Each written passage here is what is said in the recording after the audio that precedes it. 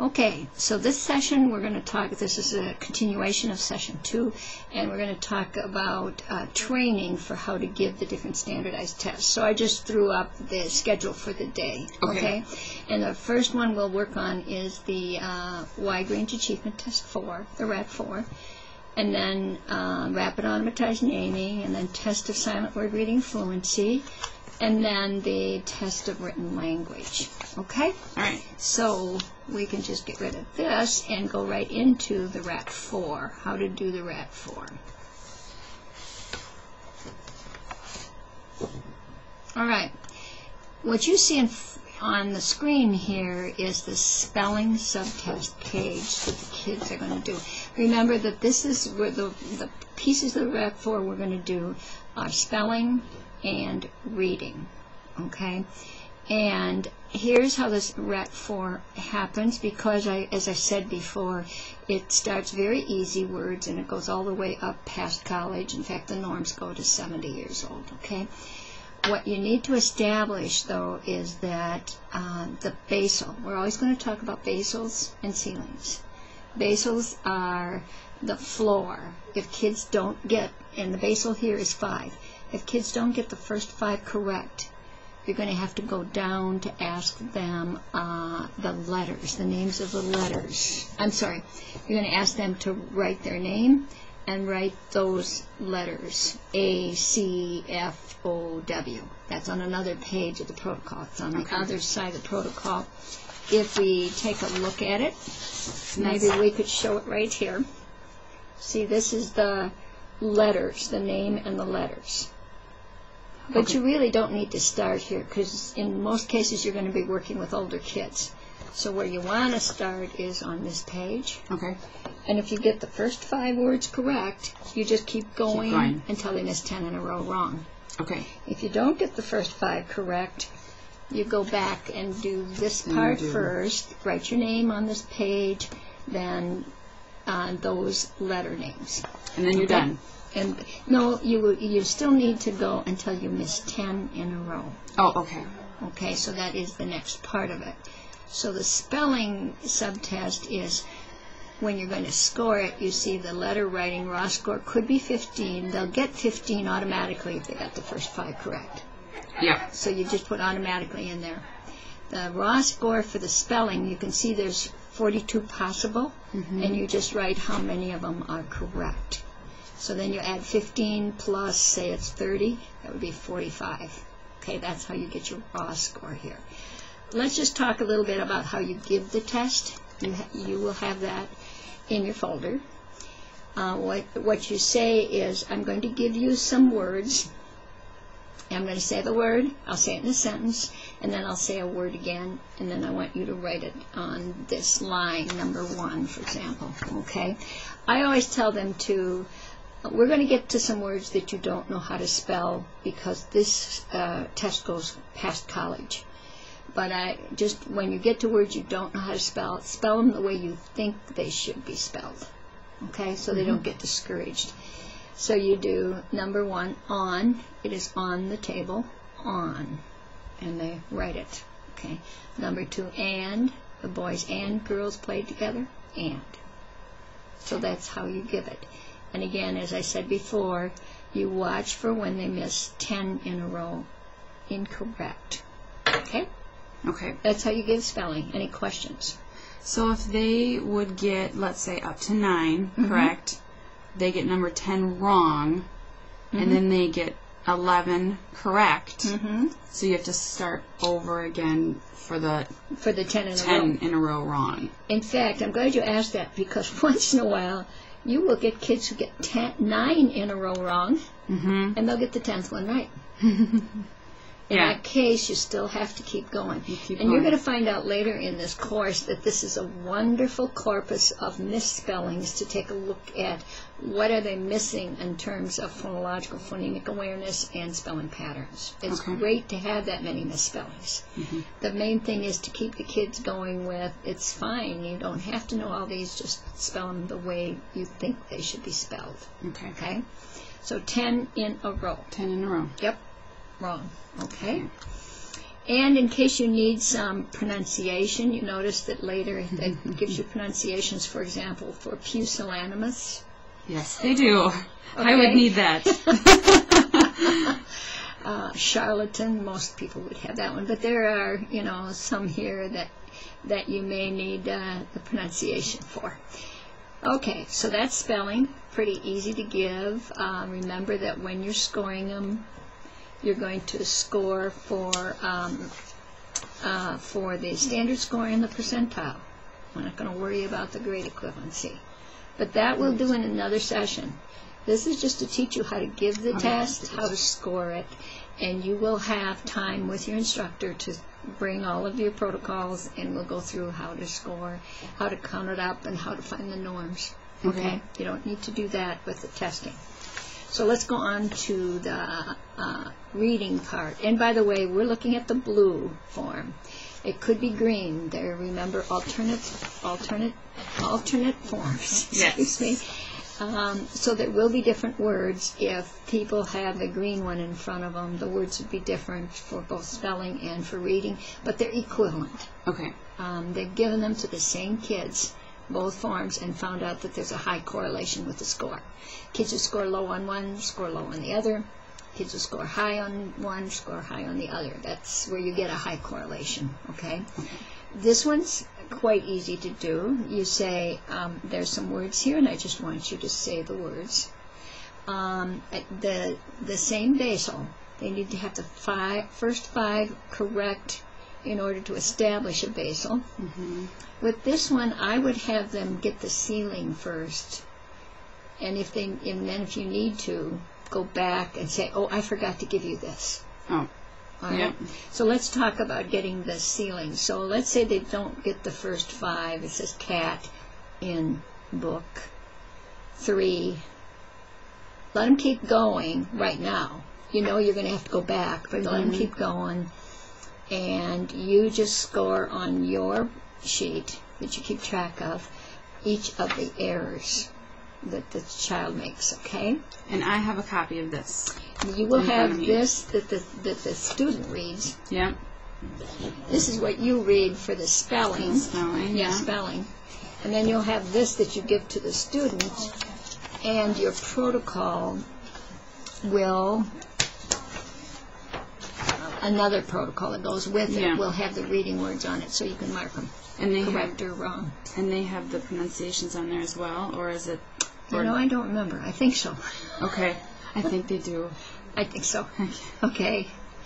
So again, the ceiling is 10 in a row incorrect.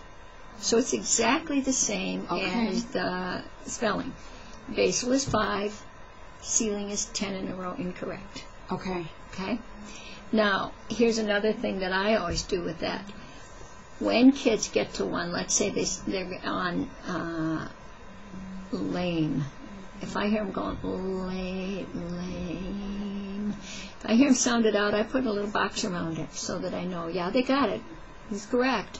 But he had to sound it out. It's just extra information. Okay. Sometimes if they'd say lamb instead of lame, if I don't have enough time, I'll just slash where it's missed. If I have enough time, I'll actually write above it what he did say. Yeah, because it helps you to take a look at what kinds of errors they're making when they do miscall a word. Okay. One other thing about this is this is relatively untimed. I say relatively because if a child takes more than 10 seconds to, for example, try to figure out straight, you just say, let's go to the next one. Okay. Okay, but you can give them up to 10 seconds to do a word. Do you give that word to them? No. No, okay. No, just say, let's go to the next one. Okay? Very often they'll just look at it for a while and then they will go to the next one. But once in a while they'll sit there and just look at it and after 10 seconds just point to the next one. Okay. So now let's say you got your 10 in a row wrong at Triumph. Probably would have been sooner than that if they missed somewhere in the first 5. Then you can say, oh, I forgot to give you some. Would you say the names of these letters for me? And then the raw score there is simply how many of the names of the letters they say correctly. Okay. Okay. And that goes in that. That's how you score it. Yeah. Right. In most cases, again, if they've got the 5 correct, you're automatically going to give them 15. And then you're going to give them how many correct there when you add up. Okay? Okay. So that's basically how you give the rat reading and the rat spelling. There is a math portion to this test which we don't give in this program. Okay. And as I said, it's a quick look at untimed word recognition. And you also kind of get a feeling for what do they do when they can't figure out a word. Do they try to decode it? Do they just give a substitution? Or do they just sit there and you'll give them the word? Yes. So you kind of get an idea of that. And clearly on the spelling part, you also can see when they miss it.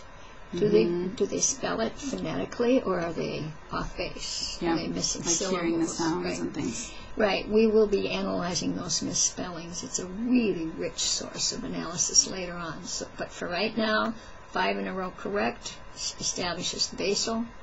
10 in a row wrong is the ceiling for both of these. Okay. Okay? And remember that in spelling they might get 8 or 9 correct, miss one, and you have to keep going again. Could happen in reading too. Okay. That they'd miss 9, get the 10th one. You have to give them the next 10. Next 10, right. So Okay. any questions about how to give the rat? Nope. Okay. Good, we're done with that one. Okay. All right. You can put that one away, and we'll go to, whoops, where did it disappear? Excuse me, I'm going to have to go find it, the next one. What's next in a row? Ranras? Ranras. Okay. Now the rat fort that just came out. Like about a year ago, a little over a year ago, perhaps, Okay. the 4th edition. Okay. So let's talk about first what you need to administer the Ranras. This is in your test pack, okay? But I also put it in this folder for you. You're going to need the Ranras stimulus cards, and these are stimulus cards. Okay. Okay. Rapid automatized naming means how fast can you name these 5 different things over and over and over and over. And this is a practice part of the test. This is the actual test. Okay. Okay. And it has to do with automatic calling up. It doesn't have to do with do you know the names of these things. Because in fact you wouldn't give it to a student if they didn't know the names of these things. Like if they're English language learner. Or on the rapid automatized naming of colors. If they couldn't consistently name these colors, you wouldn't give it, because it's when you already know these names, these letters, these numbers, can you bring it up like this, or are you going to go, kind of, okay? Because the authors of this test say that it correlates with reading fluency. That's not been my experience, by the way.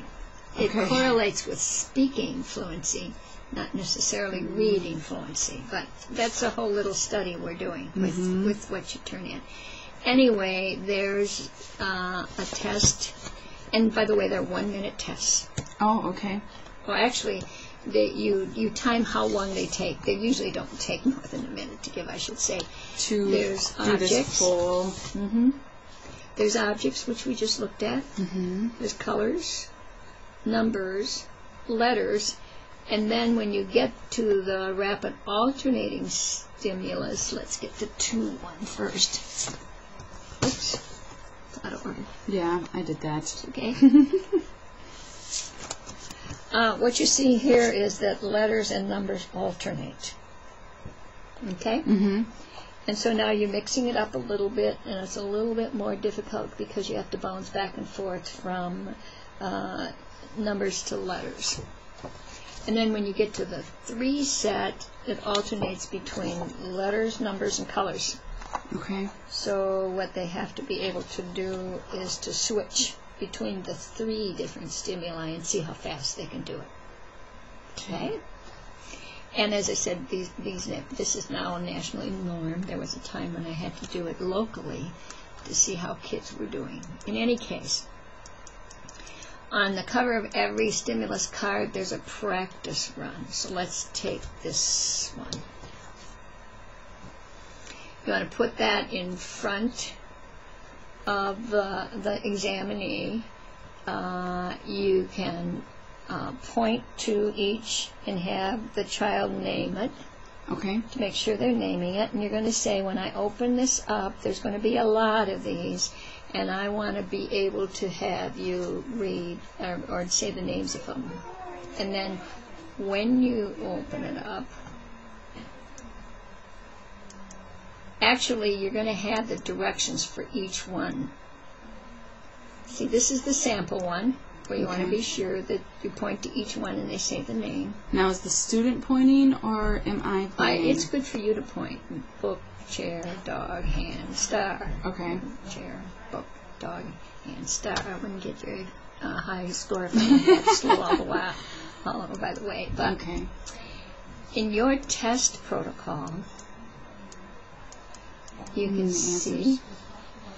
I'm going to show you a card like this one, and you're going to try to name what you see on the card as quickly as you can without mistakes. You will start here and go across the rows until you get to the end of the card. So you sweep across so they see that they have to do each row. Okay. Okay, and then you say, first let's do a little practice. Tell me the name of each picture, and you point to them. You go back to the front and do that practice, okay? So you do show them the test, and then you close it. Uh-huh. All right. So they know what they're going to be doing. If they say a wrong word, for example, if they say palm, you'd say hand. Okay. So you give them the correct one, okay? And that's the only time you correct. If they give during the practice. Yeah, if they give an incorrect one during the actual test, you don't correct. You just make note of it. Okay. Okay. Then you say, very good. Now let's do a little practice. Name them as quickly as you can, so they have another chance to practice. Great. Now you're ready to try the first card. Remember, start here. Name all the pictures in a whole row as quickly as you can, and go to the bottom. Ready, set, go. Begin timing with a stopwatch after you say go. Okay. Okay? And stop the timer when the examinee says the last item. Okay. Now what if it's over a minute? You still keep it. I should not have said a minute, because it could be over a minute. Oh, could be. Okay. You keep your stopwatch going until the kid gets done. Okay. Yeah, and you record the amount of time. See, this has the name of the different items. And you notice you can put in the time. So let's say it took 70 seconds, 1 minute and 10 seconds. You put in 70 seconds here. And let's say made 5 errors, 2 self-corrections. You actually don't even have to keep track of this. Okay. Because it doesn't enter into the score. Oh. If you have a kid who makes a lot of errors and a lot of self-corrections, it might be interesting to go back later and for an analysis to do that, but all you need to do is how long did it take them to do. Oh. Okay? Okay. That's for objects. You can see that right in your protocol are exactly what you're to say for colors and for each of them. Okay. Okay? So the directions are written right in where you're going to be marking. Now, yes. Now, why would you give this specific test to a student? Did you tell me that already?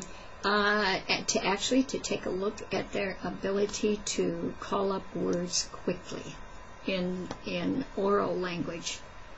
Okay. The theory of this question is that it predicts reading fluency. I don't think it does, and I've been collecting a lot of protocols, and I will be asking our instructors this spring to have all of you send your protocols. You're going to be making up a summary sheet of all the tests you give, and I'm going to do a correlation between this test and reading fluency. Okay. But that's the theory, that it is a characteristic. It's a common characteristic of kids who have reading problems. But word recall. Word recall, yeah. Right. And there are things we should be doing. If kids have a real word retrieval problem, we shouldn't be sort of demanding on-the-spot answer in a classroom or maybe even in conversation. And one of the things, if I have a kid with a word retrieval problem, I tell the teacher, one of the ways you can get around that is to pass out 2 or 3 questions. So say Henry has a word retrieval problem. You can say, Henry, here's your question, and I'll come back to you in just a little while. Like on a little note card or something. Well, no, you can do it verbally. And then you can say, Sally, this is your question.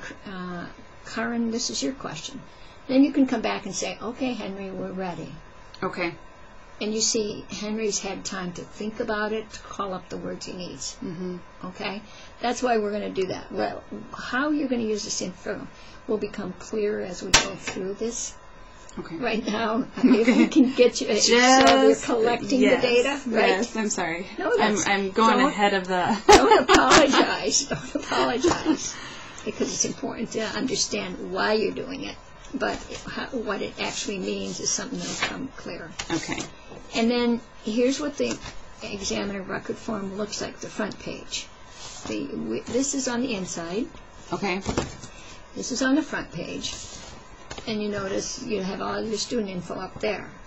But here's what it says. Objects, raw score. That's the number of seconds it took him to say all of the objects. Okay. That's it. Notice it has a space there for age equivalent, grade equivalent. We're not even going to go there. Okay. Your instructor is going to have the manuals with the norms. All you need to do when you come into class is to bring in the raw scores on all these tests. Okay. Bring in the raw scores. You will have a scoring station with your instructor where you actually look at the manuals, okay? So we're not going to do age equivalent. We're not going to do grade equivalent. In fact, it's interesting. The authors of this test give an explanation in their manual that says these should not be used. However, schools ask for them, basically, so we do it. They say it a little differently, but... Yeah. Okay? You will be filling in percentile rank and the standard score. Okay. Okay? That's basically what it is for those subtests. All right? Any questions on how to give this? No. Okay. So the next one in order then I think is the test of silent word reading fluency. This one? Yeah.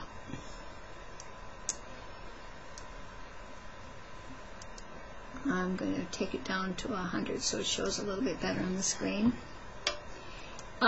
Since this comes up first, you're going to see that you will be, and by the way, there's a Form A or a Form B. They're equivalent, so some classes will have Form A, some will be doing Form B. I don't know what your class will be doing. But you can see there's a raw score. That's what you will collect after you give the test. When you come to class, you'll find the percentile rank and the standard score. Okay. And we'll ignore the rest of that. Okay? Okay. Now, the idea of this test is that it does test when a student is reading silently, how fluently can they read, how fast can they read, and how accurately can they read at the same time. Okay? Right. Now, for directions,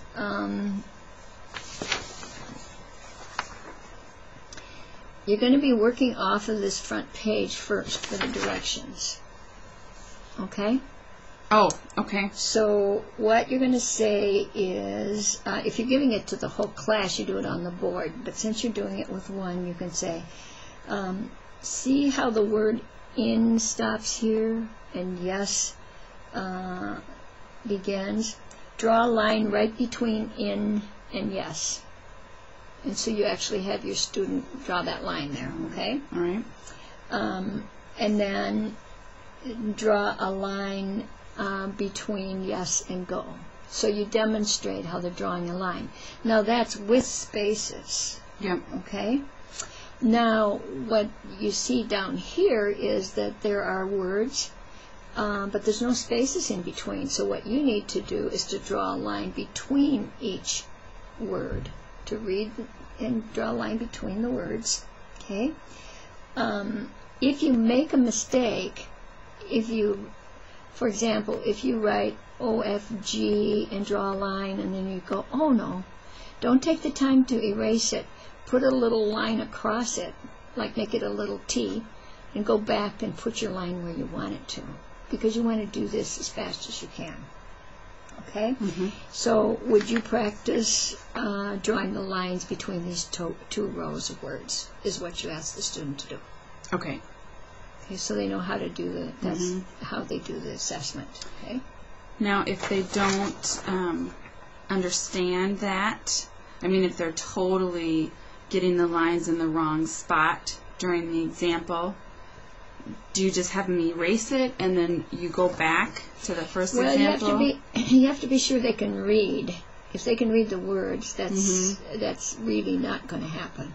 Okay. Okay. So they should be able to. If they can't read the words, this is not a test to give, essentially. Okay. Which is one of the reasons why I like to give that wide range achievement test first, because if you find out you have a kid who can barely read, they're only getting a few of those words, I wouldn't even give this one. Okay. They are easy words, but on the other hand, if they're really, really low in reading, this won't give you much info. Okay? So then what happens is you say you're going to have 3 minutes. Well, you keep it here for a minute. You're going to have 3 minutes to find as many words as you can, and you show them this, but don't let them turn over their sheet. Okay? When I say begin, you're going to start here, and you point to that upper left corner, and you're going to go across every row for as far as you can until I tell you to stop. Okay? If you don't see a word you know, keep going till you find a word that you do know. If you put a mark in the wrong place, remember to don't take the time to erase, just put a little line across the top of it and mark it where you want. Okay? And then you say, turn over your form, begin. And at the end of 3 minutes, stop. Okay? Now, the directions that you have are don't score the test of a student who's missed any of the practice items. Okay. In other words, if you were in a class, you might have them do it, but you wouldn't score it. In this case, you wouldn't give it if they couldn't do the practice items, right? Right. Okay. Now, let's say they got down to Slim Liar. Is that? Yep. That these 2 rows are correct, and then they start making mistakes here. They went this far, all the way down to verdict. But liar was the last one where there were 2 rows in a row where they were all correct. All right? That's basically your ceiling. So you ignore those to start with. Okay? Okay. If you want to go backwards then, you score 1 point for every single one correct from, where did we say? From liar? Yeah, backwards. 1 correct for each one backwards. And by the way, there's scoring guides in the manuals that help you with that. Okay. Okay? So liar was the last row, these 2, that they got all correct. But up here, where the word Yelp is, let's say they got 1 word wrong. Wait a second. Oh, I'm sorry. I'm telling you a little bit wrong here. If liar, if they had 2 rows correct here, liar and the pelt, if there's 2 rows correct, you count everything as correct, whether it was or not. So you, from liar up, whatever liar was, let's say that that's number 115. Yep. The raw score is 115. Okay. Because you just, that's the basal. You just assume that anything easier than that is correct, even if it's wrong. Okay? That's how this was developed. So they have 115. Yep. Now let's say they went 2 more rows, but they only got 3 in this row correct, and 2 in this row correct. Then you would add 5 more to it. Okay. So their actual score would be 120. 120. Okay, so 2 rows in a row correct, everything from there backwards is counted as correct. then go ahead and find any correct ones in the unfinished rows, or in the rows where there are errors. Okay. Okay? So that's basically how you do that one. And I think here we see some examples here. Okay. Notice that in row 1, 2, 3, 4, 5, in row 5, the kid apparently had a line first between H and T, and then decided, nope, that's wrong. So he put a little line across it and put a new line in so that it is now correct. Night by. Okay? He does it down here too, where he says jug, nerve, and first he has his line right after V and before the E. And then he goes, nope, that's not right, so he just puts a little line there and puts a straight line. Now notice, he's got errors in these two, wound, glue, affect. He's got errors in these rows, so you can't count these rows as his basal. But up here, the row ending in effect, are there any errors? Yes, there is. Lick. Oh, no. Huh. What's that one? I have no idea what that word's supposed to be. Greasy? Result. Lick. Lick. Lick. But what is this?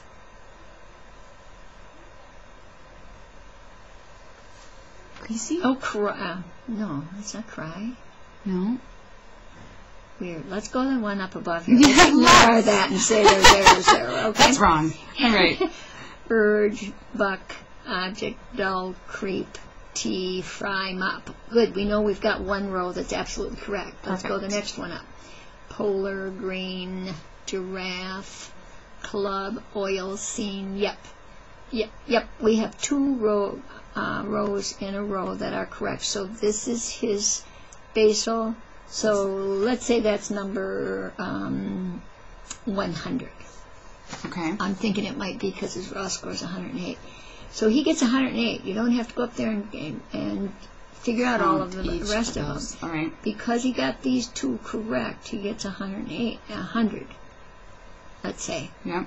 And then you start to look through these here, the higher ones, and count up his correct ones. And what you should come up with is 8 more correct. Okay. According to this raw score. All right? Yep. Notice that for his age, because he's 12 years old, in 7th grade, his percentile rank is only 6. And his standard score is 77. So it's a very, very low fluency rate. Yep. In fact, I see a note here that this is an example of a kid with a learning disability. So he should be able to read more than 108 words in 3 minutes. Yeah. Right? Yeah. And identify. So if, let's say, okay, learning disability, if they passed the example, they got it, they said, yep, I get it, and then they only make it to, let's say, row 3 or 4. But then they keep on working and they have all these errors. So this would be the basal, these two, right. Same thing? Same thing. And then just add all of these in. Everyone that's correct. Okay. It doesn't happen very often. Usually once they get their basal, they'll only go another couple rows. Okay. Before they run out of time. But so what if they don't get 2 rows correct in a row? Oh, you would ask that, wouldn't you? I'd have to go back and read the manual again. Okay. What you do when you don't establish a basal. Okay. You might be able to just add the correct ones. Just individually. Yeah, but I don't know that without reading the manual again. And that's why we have the manual. That's right. I can find out for myself. Now, here's another kid who is in 1st grade. Okay. Well, I'm sorry, grade equivalence. Let's forget that. He's at 6 years old. 6 years old. So he's probably is a 1st grader. Okay? And he gets a raw score of 22. Yep, see, he got his first 2 correct. His first 2 rows are okay. So he established that basal. And then he starts to make an error here, apparently. as far as I can tell. It's hard to read the copy, and he only gets this far. Okay? Okay. Because see, yard live, that's an error too, because he should have had a slash in between it. But way is okay, under is okay, bird is there, found, egg, lunch seems to be, and then these two he misses. Okay. Stay, girl, cake. Okay? So he gets these two counted correct, however many are there. Let's say there's 16, and then you can see his raw score is 22. Again, your scoring sheet will tell you how many there are at the end of each line, so you don't have to count every single one. But so he got 22 in all correct, and when you look at the norms, he's at the 55th percentile, which for a six-year-old, that's good, and 102 standard score. So the rating would be average, and he is, in regular education, a regular reader, basically. Normally developing reader. Okay? Yep. As far as how fast he can read at this time, if he's only 6.5, it's probably early in the year. And to be able to read 22 words silently and make the slashes for him is probably a good speed. Okay? Okay. So it's a combination of accuracy, recognizing the words accurate, and especially recognizing them quickly. So it's a nice measure of reading fluency that you can give in a whole group. You don't have to give it individually, although you will be giving it individually. Okay? So that is the test of silent word reading fluency. You okay on that one? Yep. All right. So then the last one we have for today is the test of written language. Now, the test of written language, and it's the 4th edition, so you can tell it's been around quite a while. It's got many subtests to it. The only one that I recommend using and that I've used on a regular basis is the story test, the story writing test, because it shows you what kids can do when they're supposed to put a whole story together in 15 minutes, because that's the amount of time that they have to do that. All right? You want to take the colored papers, the colored pictures out. Yeah. We're going to be working with, when you give the test, you're going to start out teaching them about the test with this colored form. Okay? It looks pretty bad on just black and white on there, but I wanted people to see that that's what it'll be. Yep. And you'll check out these folders so that you do have the colored forms. So here are the complete directions. Okay? And by the way, I should say, when you're giving a standardized test, it's very important that you follow the standardized directions. I don't mean that you can't change the wording just slightly, but you shouldn't be, for example, giving them lots of alternative explanations. Okay. Kind of thing. This is what you should be saying, and if you substitute 1 or 2 words, it's, you haven't invalidated the test, but this is the standardized directions, okay? That's one of the reasons it's standardized. Every student gets the test in the same way. Okay.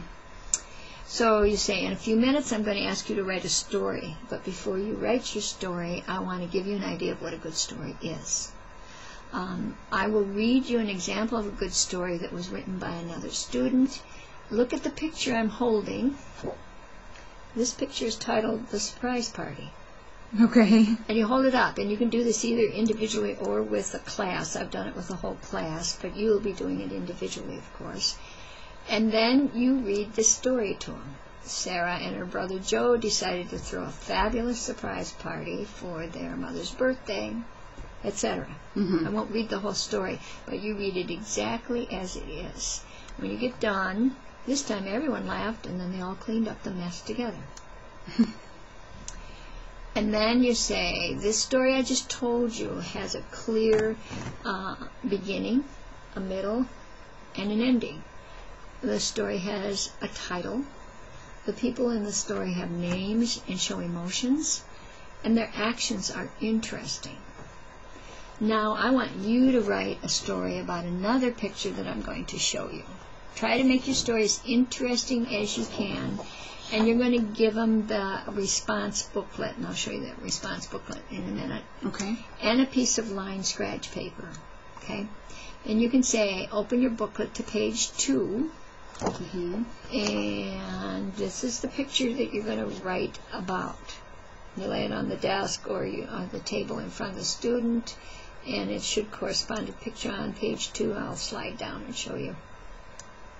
See that? Okay. And there's a space for them to write their story. There's a couple of pages in the booklet to write their story. But before they do, what you're going to say is, I want you to write a story about this picture. Before you start, take time to plan your story. Make an outline on the scratch paper I've given you. This will help you to plan and write your story. You'll have 5 minutes to plan before you start reading your actual story. Begin your outline now. Okay. So you have to time them for 5 minutes. For some kids, that's excruciating.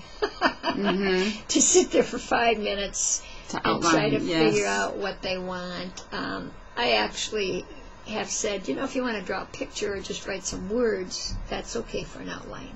Because for some kids, outline might be real scary. Yeah, you're overwhelming. Say, write down the words and things you're going to write about. Okay. So you can explain what outline is, I think. Okay? Yeah. After 5 minutes, you say, you'll have 15 minutes to write your story. Use your imagination to make your story as interesting as you can. Use paragraphs, good spelling, and the right punctuation to make your story the best it can be. Remember to write neatly. And then you say, begin now. Okay? You have 15 minutes. Now, this says that when 12 minutes have elapsed, say you have 3 minutes to finish writing your story. And then you say, stop writing. Put your scratch paper inside your booklet. And that's all. Now, what you're actually probably going to find is there will be kids who after 5 minutes say, I can't do anymore. Yeah. And you can encourage them to write more. You can't give them clues like, let's do a good beginning, or let's name your characters, or what's happening in the story. No. You can just say, can you think of something else to write? You can say, look at the picture again. Can you think of anything more to write? So you can encourage them. But most kids, when they get to the end of what they'll write, they're done. Okay? But they still just keep it right in front of them for those whole 15 minutes. Well, if they're obviously not going to write anymore, I stop then. Okay. Okay? If they keep writing, then you time them for 15 minutes, and you give them that warning. It's 3 minutes, so they can kind of wrap up their story. Okay. But I just want you to be prepared that many kids will only write for about 5 minutes, and even though you say, oh, can you write any more? You look at the picture and add some to your story. That may be it. So after a few more minutes of nothing happening, you could say, thank you. Okay.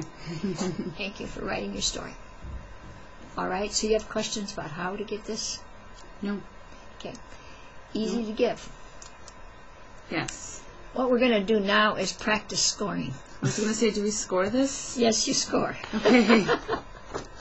And in class, the instructors will have this for everybody, a supplemental practice scoring booklet. So we're going to walk through that with you, okay? There's actually, I think, 3 samples that I picked out to practice in class. You and I will just practice one. Do you see story 3, Gabby, it says? Yep. Yeah. Okay. So you want to keep story 3 out because you're going to need to refer to the story while you're doing this. I didn't make a copy of the form. You have the practice story scoring form right there? Yep. Okay. Let me leave the story out here. No, I have one too. You do. Okay. And let's score it. First thing you need to score, notice that on your scoring sheet it says contextual conventions and then story composition. So we'll go through contextual conventions first. Okay. And you can just take that pencil, yes, absolutely, and write on here. So now the first criteria you need to look for is sentences begin with a capital letter. And if there are no mistakes, the kid gets a 2. If there's 1 to 2 mistakes, or it's all printed in capital letters, they get a 1. And if there are 3 or more mistakes, they get a 0. Okay, so is this just sentences, or Yeah. are these names as well? Just sentences. Just The sentences. sentences begin with capitals. All right. So if you look at "it was Sunday," that's correct, right? Mm-hmm. Yeah. Next one's got a capital. Joe. Yeah. He. Capital. Mhm. Yep. Slowly. Yeah. Mm-hmm. Joe. Mm-hmm. He. Mm-hmm. Congratulations. Right. Just. He. As. Perfect. Okay. So 2. Yep, it gets a 2, and that's exactly what I've got the answer crib sheet. Oh, okay. I can look. No. Okay. All right. Now the next criterion says paragraphs. Clearly indicates paragraphs with indentations or spaces between the paragraphs. Okay. So we're looking for. So this is obviously a paragraph. Now But yeah, this isn't indented. yeah, but it's still It's still a paragraph. yeah because you see that there is an indentation for when the next one starts. Okay. So how many paragraphs are there? So there are 1, 2, and then 3. Okay. The start of a third. So there's 3 paragraphs, and you see the criterion is if there's 3 to 4 paragraphs, the kid gets a 2. And 2. If there would be 5 or more, get a 3. Okay. Right? So Yep. he gets a 2. 2. She probably. Gabby is probably a girl's name. Mm-hmm. Okay. Now number 3 criterion is uses quotation marks. And that is must have both opening and closing quotation marks. For example, you saw them first. Okay. A 0 is a no and a 1 is a yes. Does he use quotation marks, and does he have both beginning and ending? He does. Uses Okay. them there, there, there, So he gets a 1. there. She. All right. So what if she would have them at the beginning and not at the end? Then it would still be a 0. It'd be a because 0. They have to have both. They have to both. Okay. If it's inconsistent, if sometimes it's correct and sometimes it's not, you can still give a 1. Okay. Because they showed they could do it. They could do it at But one just at point. one time. All right. Right. Okay, so the next one is, number 4 is using commas to set off a direct quotation. So there you want to see if there's commas. Yep. Congratulations, comma. And Before the slowly. quotation, though. Oh, before. And let's begin, comma. Comma. Mm-hmm. Mrs. Smith said. Let's see. There's punctuation right here. Yep. Punctuation. Yep. She So got it. she got a 1 So there, 1. because it's either a 1 or a 0. 0. Okay. Number 5 is correctly uses an apostrophe at least once, and so that's like the dog's ball or student's books. Punctuation. Let's see here. So you have to look for a Less. possessive. There we go. Yeah, but this is apostrophe. Let me just see. We need Did it. So 1. Mm-hmm. And then a question mark. Even if it's not used correctly, is there a question mark in here? Right there. Okay, so that's a 1. Number 7 is an exclamation point, even if it's not used correctly, and I think we... it's got an exclamation point and a question mark. What? All right. I love that. I didn't notice that. She. Okay, number 8 is capitalizes proper names, including those in the story's title. So she got Gabby here. And then, proper names. Yeah, but you have to now do 0, 1, or 2. 1 Oh. is some, and 2 is always. Okay. Correctly. So is Sunday. Sunday would be proper. Now Forward. this, would that be capitalized? I think so, because it's a specific kind of car. Okay. All right. So Smith, yeah. Mhm. Joe. Mm-hmm. Joe. Smith is good. Joe Smith.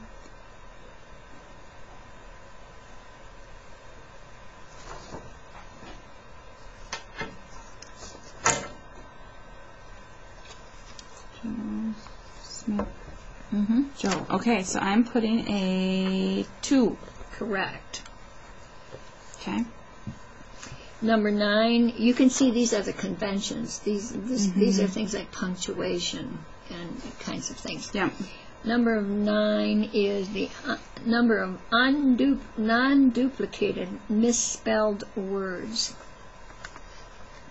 In other words, how many misspelled words are there, but if the same word happens more than once? So, for example, swerved.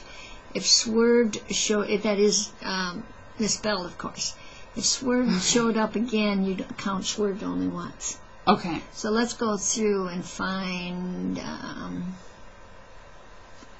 cautiously is misspelled, right? Well, there's no... Cautiously has a T. That's right. Okay. Yeah. Push down on the accelerator. Isn't accelerator with an OR? Right here. Yep. Okay, that's 2. Parallels, okay. Intersections, okay. Congratulations is misspelled, so that's 3. T. Passed.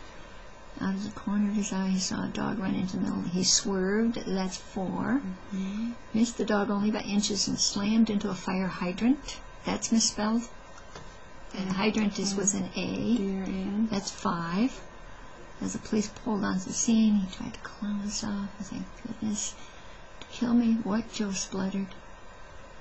Spluttered? Spluttered. That's 6. What is this word supposed to be? It should be sputtered. Oh, sputtered. I was like, she's making up her own words.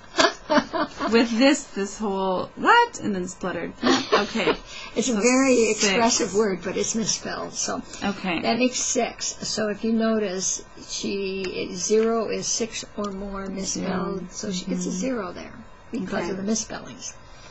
Now, does she use an asterisk, ellipse, hyphen, parentheses, or brackets? Okay, what's an ellipse? Oh, the... Ellipse is when you do the 3 dots. The dot. Okay. I honestly never knew what that was called. Oh. Oh my. Okay. Not unusual. We're looking for brackets, parentheses. I don't see any of those. I don't either. I don't remember seeing them. And in fact, my crib sheet says that's a 0. Okay. Okay? Because, I don't see any. And then there's a fragmentary sentence. It's a sentence without both a subject and a verb. So is there a subject here that isn't totally finished? Okay, it was Sunday afternoon.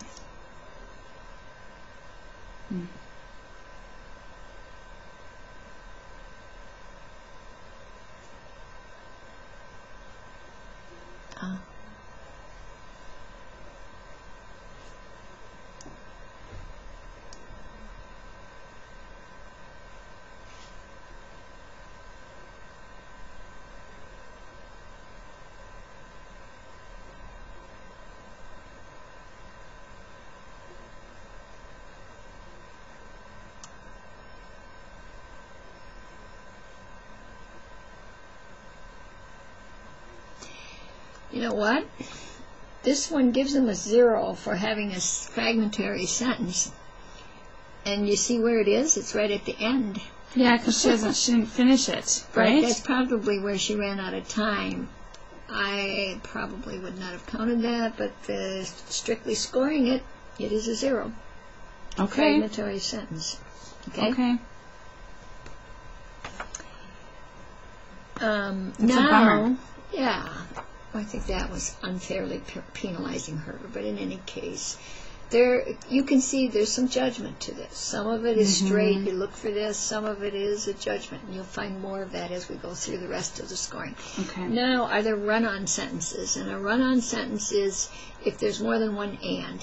He went down the street, and he sped away, and he did this or that. Yeah, no, there weren't any of those. So he gets a 1, she gets a 1 there for no run on no rambling sentences. Compound sentences. Did she have any compound sentences?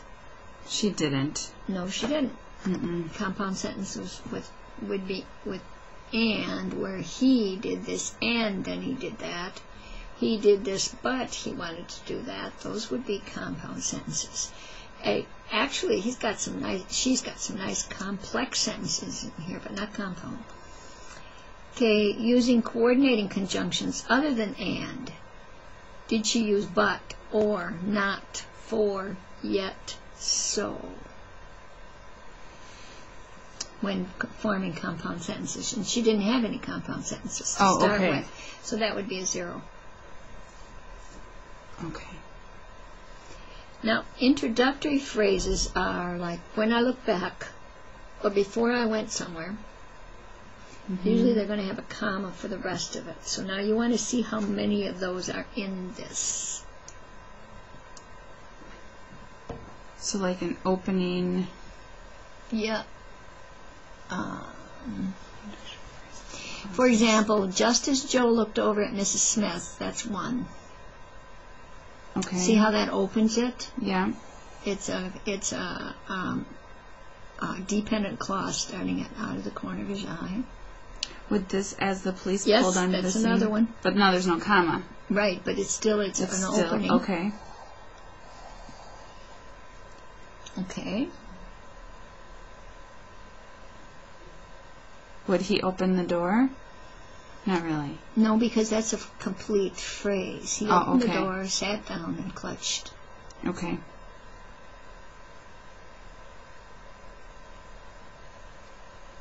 So just the 2 of them. Yeah, I guess so. Mm-hmm. So if she got 1 to 2 of them, she would get a score of 1. Are we right? This one says the score is 2, but I don't see it. Maybe if we spent more time looking at it, I might find one. Joe stepped into the crisp air. No, that's what he did. Just as Joe looked over, that's certainly one. As the police pulled onto the scene, that's certainly one.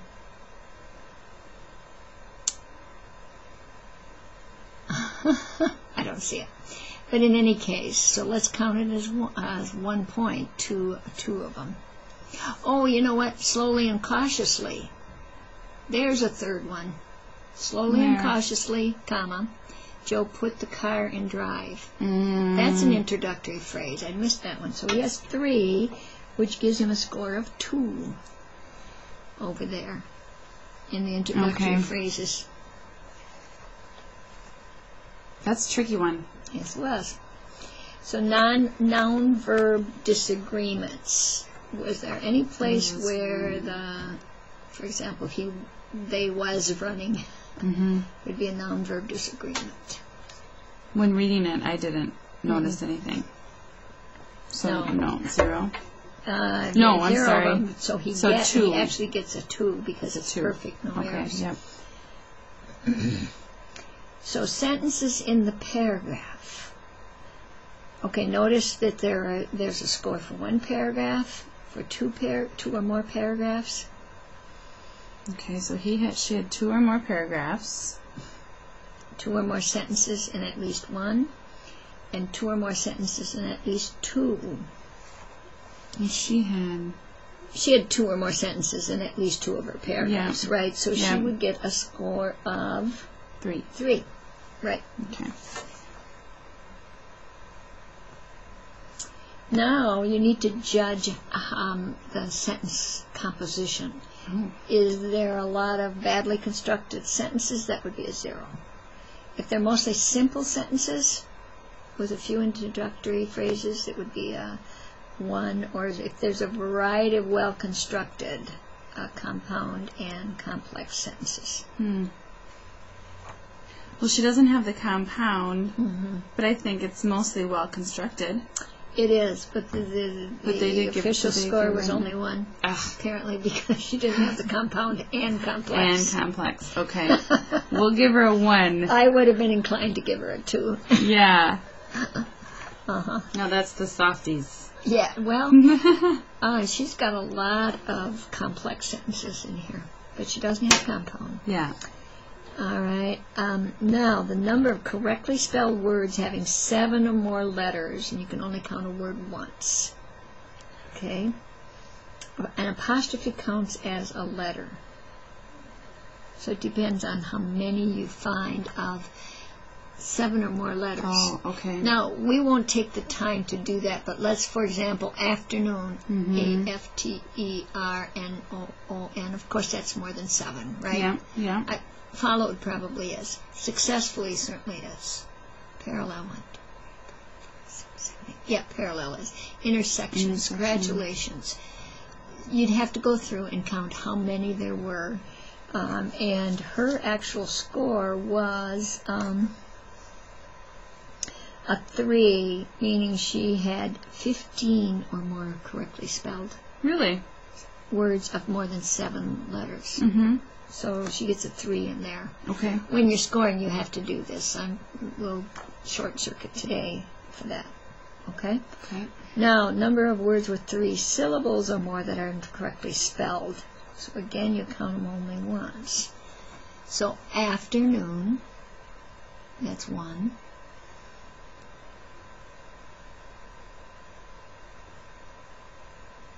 Cautious? No, that's Yeah, but wrong. it's not spelled correctly. Okay. Successfully? Yep. 2. Parallel? 3. Intersections? 4. Imagine. Right? Good, yeah. Okay, and we can stop there because if you get 5 or more, you give her a 2. A 2. All right. Okay. And then uses, this is a really weird one. Why they give credit for this, I'll never know, but uses a and an appropriately. So if she uses neither of them, it's a 0. If she uses a or a correctly, she gets it a 1. And if she uses an appropriately, she gets a 2. I don't think she used an. She didn't, so she only got a 1 on that. Okay. All right? Oh, and this is the only. All right. 1. All right. Now, if you add that up, her total raw score on that subtest is 26. 26. So you can just put that in the box. So you see how you score this subtest. Yep. Relatively straightforward. You count what you see. Okay. All right. Now, the next on story composition is going to require more judgment. And here's where it's really good to practice scoring you plus someone else and then figuring out whether you're scoring the same way. Okay. Because you teach preschool, you might be a little more lenient than someone who teaches high school. Yes. They would expect it to be more than what you will see probably. Okay. Okay. So in any case, that's something that we'll work on in class. Okay. But first, the story beginning. Would you say it's abrupt, weak, serviceable, somewhat interesting, or grabbing, exceptionally exciting? I want to say it's grabbing because he stepped. First of all, you have the day, and then it says that Joe stepped into crisp fall air. Okay, and I would say it's an okay, but it doesn't grab me right away where I really want to know what's happening. What's going on? Yep. See, So there's an example because this is to you is I mean this is nice language, but it isn't super exciting. right. So she gets So a 1. we can do a 1. Okay. All right. Now, does this refer to an event that occurs before or after the picture?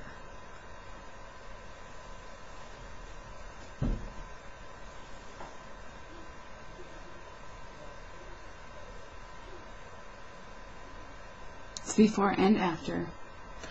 It's definitely before, isn't it? Because it talks about how he got into the car and they're going down the street, and then the accident that you see in the picture happens. So she gets a 1 on that one. Got a 1. She either gets a 0 for no or a 1 for yes. Okay. Now the story sequence. Is it a series of random...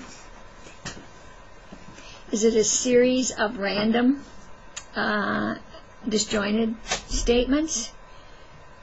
Does it have some sequence, or do you think it moves coherently from the beginning to the end? It's got a nice sequence to what happened, basically. I feel it's number 2. Moves smoothly. And you're right.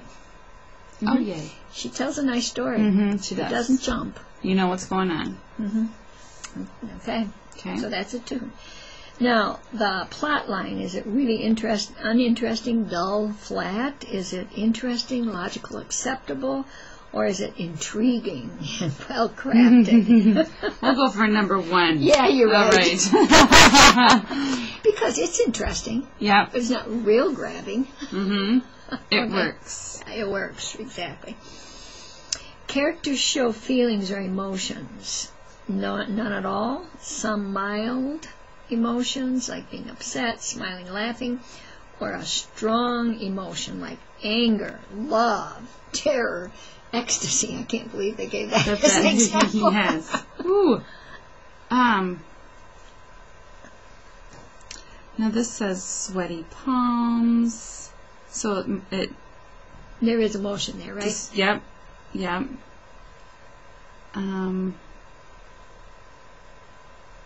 And then Mrs. Smith cried, so there's more emotion. Calm. Goodness, I think I would go number 1. Yep, I would too. Okay. Isn't I super angry, terrorized or whatever, or terrified, I should say. There was a word-finding problem. Right. The next one, story, action, or energy level, the pace of it, how well the story moves. Is it plodding, there's no pace? Is it interesting and sustained, or is it very exciting, compelling, exceptional, something really unusual? To keep you reading. I think it's just going to be number 1. You're right. Interesting and sustained. Okay, story ending. Abrupt, weak, logical, definite ending, or clever, inventive? 0. Yeah, because there's no ending. She didn't end it. Okay. I think she could have. Yeah. Apparently she ran out of time. Okay. But again, she did get warned that there's 3 minutes, finish up. That's kind of right. thing. Okay, writing style. Is it immature, dull, uninteresting? Is it serviceable, a matter of fact? Or is it artful, stylish, kind of exceptional? Number 1. Okay, you know what? They gave her a 2. Did they really? Now when I think exceptional, I'm thinking of fabulous vocab words and just more visual. Could be. Visual appeal, Could be, but as a writing teacher, one of the things I see is, she uses some very nice descriptive words like sweaty palms. And uses quite a few complex sentences and dialogue and description of what's going on. And I think that's why, and Joe spluttered, but it isn't just serviceable words. So they gave her a 2 on it. Okay? For that one. You'd be okay with a 1. Nobody's, not 100% of everybody is going to agree all the time. But we're in the ballpark of either a 1 or a 2, right? Yep. Okay. Then number 9 is the story is immature. It merely describes the picture. It's straightforward, it's coherent, it's interesting, or it's engaging and unique, grabbing. It is number 1. Straightforward. Yep. It's interesting, straightforward, but not it just follows the picture. Exactly. Exceptionally grabbing. Yeah. Now, number 10 is story vocabulary, and you see down below, if you can read it, you might need a magnifying glass, is you get 1 point for each of the 14 words that are used there. And I can tell you, we don't have to count this up. We don't have to take the time to count it up. But she got a 1 because she had between 4 to 7 of those words specific to this story in her story. So these are the words that they're looking for, that they want in here, without telling her that these are the words. Okay. So, for example, you see street or road. I think she said street somewhere, didn't she? Waiting at the curb. You see police car, hydrant, driver's ed or teacher, dog, sidewalk. See, those kinds of words are there. At least 4 to 7 of them are in there. Okay. And then you need to make a judgment of the overall vocabulary of the story. Is it very sparse and immature? Is it serviceable? It's competent? Or it's very rich, mature, and figurative?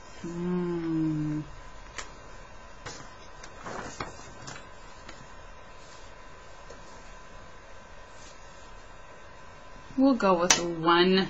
And that's what they gave her, good. It's a 1. So her total for that sub-test is 13. Okay. So you see how these two give you the mechanics. If you're familiar with the 6 traits writing, which we will use with this also, we'll score with 6 traits.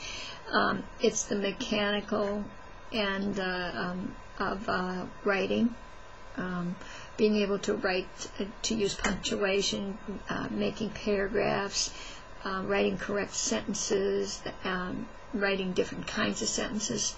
And this has to do with the creativity of the story, the vocabulary, the how well it's sequenced, that kind of thing. So it's kind of nice the 2 different ways that it's looked at. Definitely. Okay?